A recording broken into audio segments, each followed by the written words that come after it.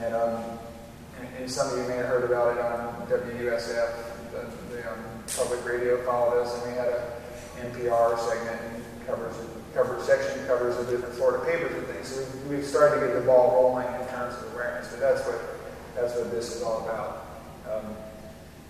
So starting in the Everglades,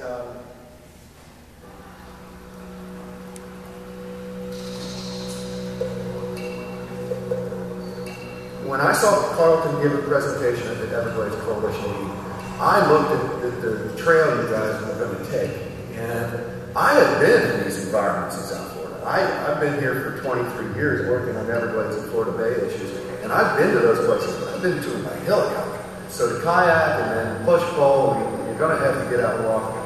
I admire what this crew is doing. It is a remarkable undertaking.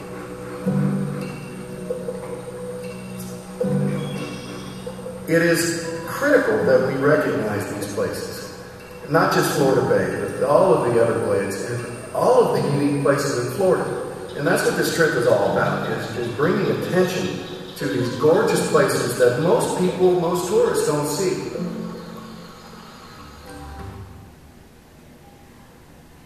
So there'll be 5 or 6 little snippets like that I'll share. And they might catch me off guard because I'm not looking at my laptop screen to know what's coming next as I go through the slideshow. But it was an unbelievable experience to finally take that first stroke on January 17th, because it had been more than a year of planning, but a year of intensive planning, because I really, the political implications of trying to do something like this. We designed a route where there was no controversy. Every place we went, we were welcome to be. We camped on 23 different cattle ranches. We crossed land owned by every state and federal agency you can think of. Had to meet with agency heads or people from all those groups, and just physically laying down a 1,000-mile route, 100 yards at a time on Google Earth, took like 3 months. So it was like a relief to actually be able to go. And it's a miracle we finished. Like my kayak had never been in water until the day when the water was there, and the fact that it didn't sink and all that, and we got lucky. But this is that 10,000 Islands Everglades landscape. You saw this picture getting made during the video. A nice, 2 hours into the trip, a saltwater crocodile hanging out on a mangrove root to welcome us into the Everglades. This is one of the more memorable experiences. You get to actually push pull our kayaks through the sawgrass because it was so shallow you couldn't really paddle them. And you kind of felt like a Gladesman from old times in a plywood boat, like an old gator poacher or something. But we went 3 days without seeing another person through the shark, right through the heart of the Everglades, to the Shark River Slough, all the way up to US 41. Had to travel at night a couple times, and took the time to put the camera on the tripod and try to capture it. Yesterday was one of the most unique and amazing days of my life. We pulled nearly 12 miles through the sawgrass of the heart of the Everglades. We were originally intending on a 6.5-mile day that we landed this gumbo limbo hammock for the night. There wasn't a suitable campsite there, knowing that we needed to get some miles under our belt. We pushed on into the night, so we had about 2 hours in the dark following the line, kind of flying by instruments on the GPS. And I ran over 2 alligators and nearly threw me out of my kayak.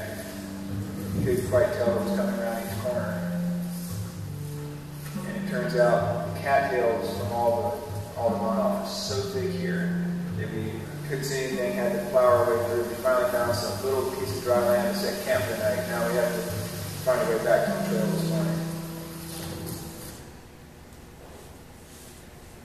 So I've only given this talk a couple times, and it's weird hearing my voice. I have to get used to that. Anyway, it gives you a little taste of what this sawgrass landscape was like. And from a conservation or Everglades standpoint, you hear people talk about cattails being a sign of excessive nutrient runoff and pollution, but the juxtaposition of being in this pristine feeling open sawgrass environment where you felt you could just reach down and drink the water. It was so clear. And then to confront kind of the end of the sewage pipe from some of the sugarcane lands and other areas, runoff to the north, at the bottom of this canal, it was like this canyon of cattails, and you could smell the organic soil. And I went, took a half hour to pull back out into the sawgrass to filter our water for that night because it just did not feel clean. And it's just interesting how sensitive the Everglades are to phosphorus and things that become pollutants when they get beyond certain levels. This was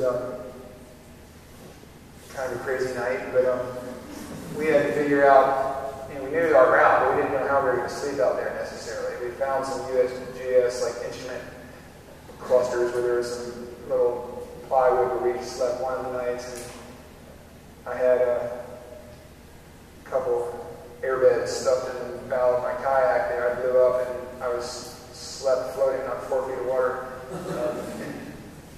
And learned the hard way that your head and the upper part of your body weighs way more than your legs do. Because I crawled in that thing through thick mosquitoes, like trying to seek refuge, try to get settled, and the thing's just listing like headfirst towards the sawgrass. And I tried to wiggle around and fix it. It just got worse. The other guys, they had dry land up on a wooden structure that night, so they're just listening and you can't do anything about it. So I got out, naked in sawgrass and figured out how to reposition it, put the feet hanging over, and then climb back in. And I slept like 8 hours that night, but it was one of the more intense half hours of bedtime ritual. So we moved on north to the Shark River, and this is kind of the true heart of the Everglades. And if you hear about efforts to restore the sheet flow and restore the water flow to the Everglades, they're elevating. They have plans to elevate 9 miles of the Tamiami Trail into a bridge, which is now functioning like a dam. It's starving the Everglades National Park for water and drowning the tree islands and the other areas to the north because it's become essentially a reservoir. So they're fixing some of that, and it's neat to see.